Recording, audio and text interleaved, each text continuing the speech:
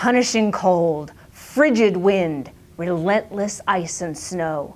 If you live in the Northeast, you may still be haunted by last winter's miserable weather. But don't be fooled into thinking that those brutal cold spells were evidence against climate change. In fact, they may actually be a symptom of it. Here's why. Circling the North Pole is a rotating current of supercold air, called a polar vortex.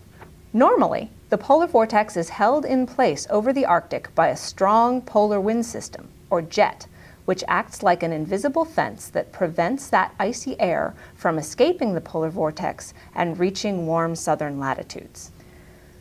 But climate change is melting Arctic sea ice. Less ice means a warmer North Pole, which means less of a temperature difference between the pole and the rest of the planet. This weakens the invisible fence of the polar jet, allowing the polar vortex to slip southward. That's why the Northeast shivered through last winter, while the rest of the globe was actually unusually warm.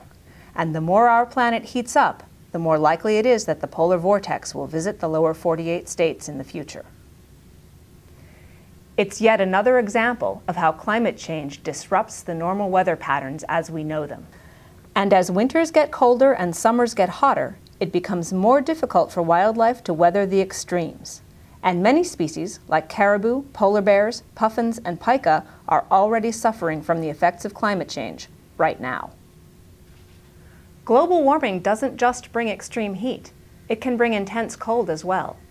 All the more reason to protect our vital natural lands and to prepare humans and wildlife for the effects of climate change.